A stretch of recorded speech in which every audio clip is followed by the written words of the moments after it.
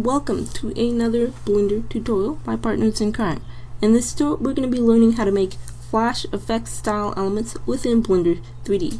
So we're going to create a lot of 3D objects and they're going to have shading like 2D objects, and we're going to use special textures and keyframes to animate our objects and make them look a little bit more dynamic. So let's get started with making the effect. This is what you should get when you're finished with the tutorial, and let's get started. So first thing you want to do is type numpad 7 on your keyboard to go into top view, and then type Control Alt and the numpad 0 to bring your camera into front view, and type X to delete the default cube and left click. Scroll up to zoom in. So the object that we're going to have the object we're going to use to be our flash effects will be a meta ball. So let's shift A, meta ball, and click ball. We're just going to give this a kind of bumpy shape, so shift D, left click S and size that down, left click shift D, left click S and just size that out, left click. So let's right click on our meta ball, Alt C to convert to mesh, and move it to another layer, layer 2 here, and let's click on layer 2. Let's shift Control Alt C and origin to center of mass so that we get the origin of our object in the center of it, and type G and move it down here. So what we're going to do is we're going to go into the material view, and we're going to go into the right of the screen here and add a new material and click that there to make it shadeless. Now let's go into the modifiers tab and add a subdivision surface modifier to smooth our object out. Type in on your keyboard, and we're going to get rid of the grid floor so that we don't have to see it. Scroll down and click let's see until you see display. Click that there, and uncheck the grid floor. And for now we won't be needing the X or Y relationship lines. Okay. Now we can add in the background. So shift A, mesh, and click plane, and we'll make this a shapeless material as well. So let's just click the material that we created for this and kind of separate it and make it its own material so that we can change the color to something darker, and S and left click and GZ to move that down here, and left click and size that up a little bit more and left click to confirm that. So let's right click back on our object here. So the main thing we want to do is we're going to make this look kind of like cartoony puffy smoke. So we've already basically got the base shape for it, and what we want to do is we're going to add a displacement modifier so that it gets a lot of random displacement. So let's click modifiers tab, add modifier, and displace. And let's click new to add a new texture for it to displace to, and go into the texture section and make the texture a clouds texture with a fairly large size.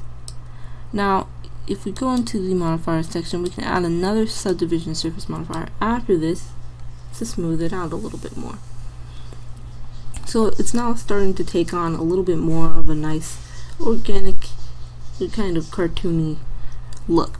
So one thing we want to do is to kind of get a nice animation out of this. If you type G and move the object around, you can see that it just kind of stays all the same shape. But what we want to do is we want to kind of give it an organic kind of cartoony movement as it moves across the screen. So to do that, we're going to change the texture coordinate from local to global here. And if I type G and move it across the screen, you can see we have a kind of fluid cartoony movement going on as we move it. And the reason for that being is if you kept it on local coordinates, it's basically mapping the texture to the object, so it's kind of like the texture wrapped around the object. But if you set it to global coordinates, it's kind of like it's running across the we have our 3D object running across our texture in 3D space. So as it gets a new location, it just chooses the displacement to map to the texture along the 3D space. So we get a nice effect here. So let's right click. So what we want to do is now we want to change our material a little bit, because we've just got a plain white blobby thing here. So let's go in the material section and let's enable nodes and split the screen here so we can go into the node editor. This is where we're going to do our shading magic here. So let's click this material here and select material 1 so that we can get our material back in here. Let's click add color, mix RGB. So for cartoony smoke we should use different shades of gray, but I would like to have blue smoke, so blue and blue. Let's put the values up and up, and that should be good. So plug that in there, and you can see we've got a nice blue object here. So let's add input geometry, and let's hook the normal up to here. And you can see we're starting to get kind of a mix between our two different shades of blues based on the geometry of our object. So if we just plug the normal into the color section, you can see it's got all the different normals of the object, and we've got the red parts and the green parts, and basically we're going to just separate the green or the red parts out, and we're going to use them to mix our two blues. So let's add converter, separate RGB, and plug that in there, and plug this in here, and you can see we've got our two blues mixed pretty nicely, but they still take on a kind of weird 3D shading. So we're going to add some ultra contrast to it to give it that cartoony look. So what we're going to do is we're going to basically use a multiply math node to give this a lot of contrast. So add converter math, put it here, and multiply it and put the value up. And as we put the value up, you can see we get a very nice contrast here, and it's starting to look really cartoony, just like we want it to look. So basically we've created some nice cartoon smoke. If you G and just move this across the screen, you can see we get some nice flash style effects. So what we want to do is we're going to keyframe our object. So first we are going to name this flash material, and click and plus that, and we're going to shift D this object and move it to the next layer so that we have an extra object that we've already created, just in case we make an error on the object that we're going to animate here. So one thing we're going to do is we're going to really make it look like smoke. Alright, we're going to make it animate and kind of puff out the screen. And to do that, we can use modifiers or we could use shape keys. Now for this, let's use shape keys. So go into the mesh object data tab, hit the plus to add a basis shape key, and plus to add another shape key. So basically now we've got our basic shape of the object, and this is what our object should morph to. So let's type tab on our keyboard, right click this vertices here, type O, and type G, and left click to confirm that, and RZ, and left click, and tab, and numpad 0 to go back into that view.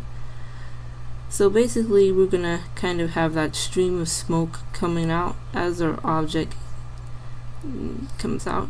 So basically before we finish up our animation, we're gonna want to add in our keyframes for our metaball.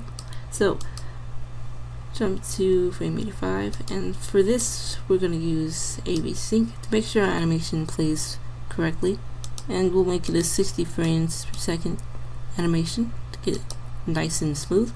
Alright, so select the 3D cursor, as the thing that our object pivots around, and type I, location scaling, and 52, S0, enter, I, location scaling. So if we size that up, you can see it gets that really popping out look. And that's really good. So we're going to want our object to disappear after it pops out, but before we do that, we are going to add in the keyframes for the kind of smoke stream coming out here. So let's jump back to frame 50.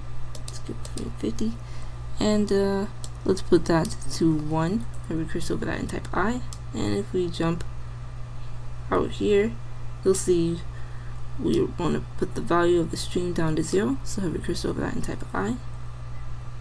And you'll see the stream come out right there, and then you'll have the object,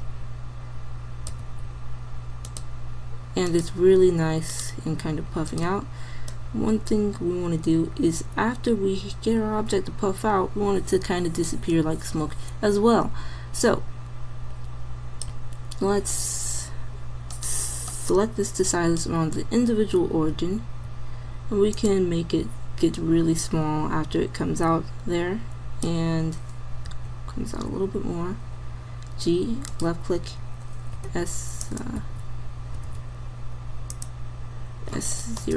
enter, and I, location scale. So we get a kind of nice flash coming out before it kind of just puffs. And another thing you can do is you can also just fade it out to transparency instead of having to have a kind of a little bit too cartoony for me sizing down there. So let's go into the material section here, and go into the material section here, and if you go into render view, you can see that's how it looks when it's rendered. And if you put the alpha down, it kind of just merges the alpha with the background. So if we put the alpha back to 1, one thing you can do is actually mix the material with the background color to kind of give it the illusion that it's fading. So let's do that. Material, and let's click add color, mix RGB, put that there.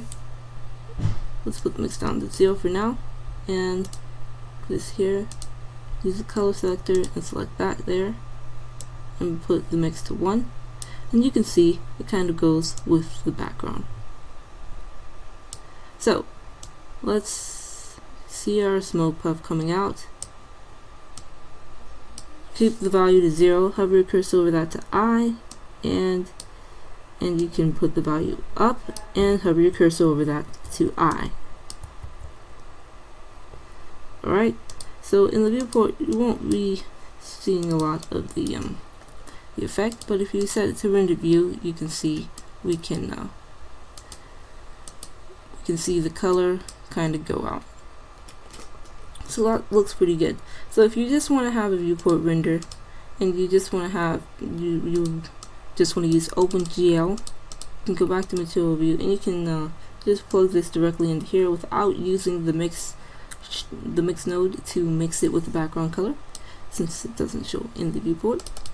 So if you want to do OpenGL, you can just directly plug it in there. But if you want to use the Blender internal renderer for this effect, you want to use the mix node here and have that plugged in as it was before. But for now, this is looking pretty good. So one thing you can do to kind of get a multi-smoke effect is you can Shift D this, and you can rotate it around the 3D cursor, RZ, and left click. And we're going to need to use an empty to parent to this. So let's delete the duplicated one. Shift A to add an empty plane axis. Right click on this and hold down Shift and right click on the empty and type Control P, and let's click Object, keep transform. Let's group this and type we grouped it by typing Shift D. And let's make sure screencast keys are turned on so you can see what we're doing here. And if we type G, you can see we're moving this around, and let's type Shift D to duplicate this, and right click on one of the empties, and you can just rotate it around, and that looks pretty good. So if you left click and just keep this playing here, you can see we've got our nice smoke puffs coming out, and it looks pretty good. Now, to make our smoke puffs look significantly different, we can change the textures that they displace to. So let's go to the textures tab and click this 3 here to make sure we're not affecting the texture of this object, and we can actually change it to a Voronoi texture to displace to, and pull the depth all the way down to 0 to get a little bit more of a cartoony look. Go into the displacement section, and you can put the strength up, and that just gives us a little bit more strength on the puffiness. And you can change the scaling of the texture to change how you want your smoke to look. And either way, we have some nice looking flash kind of smoke. So we hope you learned something new for this tutorial, and we're probably going to be making a lot more flash effects tutorials in the future. So if you want to learn how to render this out, we have a tutorial for rendering that we'll link in the description. And so if you're interested in other Blender stuff, you can also check our other links in the description. So if you're interested in Blender animation packs and more tutorials of the sort, you can check out our website, our Selfie, and to support our channel, you can look at our Patreon at Partners in Crime GFX. So we hope you enjoyed this tutorial. Thanks for watching, and subscribe for more tutorials from Partners in Coordinated Rendering of Ideas, Motion, and Effects.